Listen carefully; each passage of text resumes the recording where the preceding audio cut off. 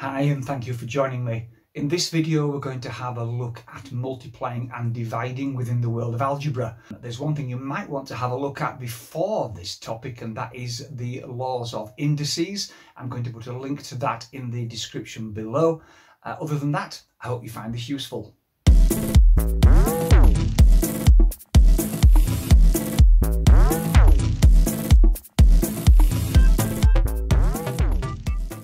Unfortunately, if we're going to start this topic properly, we have to do so by considering some of the rules. So let's have a look at 5 rules we need to learn. This rule number 1, we are looking at a term, and that term is 3ab. Now in algebra, because we do not put the multiplication sign, we simply put things next to each other, we can say that 3ab simply means 3 times A times B. Now let's have a look at rule 2. This is AB squared. Now when we have a term like this, we have to realize that the squared only applies to the B. So what we actually have here is A times B squared. Now we know that B squared means B times B, so in fact this term AB squared is actually A times B times B. On the other hand, if we look at rule 3, we now have a set of brackets around the AB and the squared is on the outside. This means that in this case the squared doesn't apply just to the B as it did in the previous example, but it applies to everything inside those brackets. So actually it is now telling us that we have A squared times B squared, and again we can spread that even further out because A squared is A times A and B squared is B times B. So the brackets mean everything inside squared.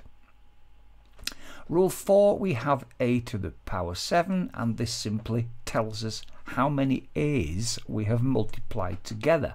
So A to the 7 is 1, 2, 3, 4, 5, 6, 7 A's all multiplied together.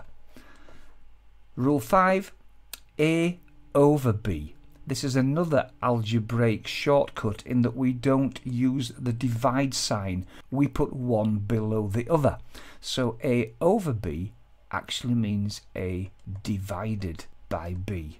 And it doesn't end there. We also have to consider the law of indices. This is where we have, in this case, the letter M, and it is squared, and we are multiplying by M to the power 3. In this case, the laws of indices tell us that if we are multiplying 2 letters with powers, then we don't actually multiply at all. Instead, we add the powers. So m squared times n to the cubed actually equals m to the 5. It is simply the 2 plus the 3. And the opposite is also true if we are dividing a letter with the powers. So m to the power 5 divided by m to the power 2, then we subtract the powers. So we simply say 5 minus 2 is 3, so the answer is m to the power 3. That is quite a number of rules to take in all at once, so if you are still not sure about any of them, please do go back to this video and have another look through them before we go further. Let's have a look at some example questions then, and you'll notice that the word simplify appears here. That's what we're asked to do to make each of these expressions simpler. So the first one is A times A times A times A times A.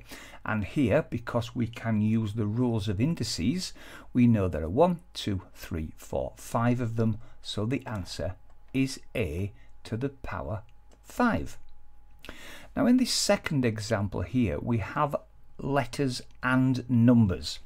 And the simple rule is we work through the numbers first, multiplying them as normal, then go through each of the letters, usually alphabetically. So first of all, it will be 3 times 2 is 6, times 2 is 12. So the numbers work out as 12. The first of the letters is A.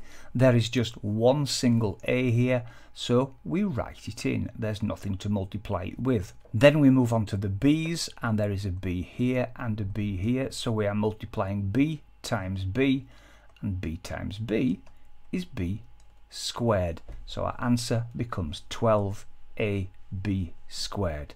Our third example is a division. We have 4x to the power 5 divided by 2x squared. The first thing we do again is look at the numbers. 4 divided by 2, well, that is 2. X to the power 5 divided by x squared. The rule is when we are dividing, we subtract the indices, so we end up with x, and 5 minus 2 is 3. 2x to the power 3. And finally, I want to have a look at a couple of examples that work a little differently. Here we have 4x cubed divided by 8x squared. Now, we deal with the numbers first, as always, and here we have 4 over 8. Now this is a fraction, 4/8, so all we need to do with the numbers is to simplify them, and 4 over 8 simplify down to 1/2. We then look at the x's. We have an x cubed and an x squared. So following the rules, it's going to be 3 take away 2. Therefore, we end up with x to the power 1. Now, x to the power 1 is simply x. So we end up with 1x over 2, which can also be written quite simply as a half x. The bottom one is similar, but we just need to remember what the rules are about indices. The numbers, again, we have 3 over 9, so they will simplify down to 1/3. We then have x squared divided by x, and this is where we have to remember an x on its own is the same as x to the power 1, although it's not there. It is x to the power 1. Therefore, it is 2 subtract 1. 2 subtract 1 is 1, therefore we end up with just an x. 1x over 3, or 1/3 of x. Well, I hope you did find that useful. If you did, the subscribe button is right below me here. The next video we're going to look at is expanding brackets, and here's a link to it at the side. Thank you for joining me.